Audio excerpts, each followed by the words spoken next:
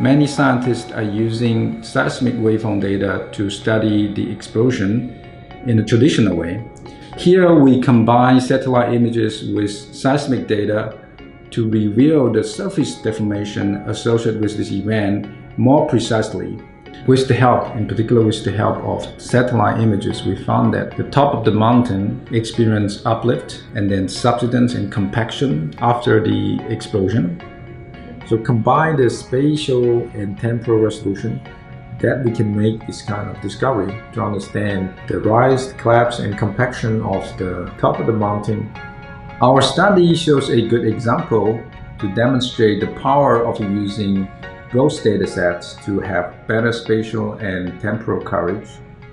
This kind of method can be generalized to study other underground nuclear tests.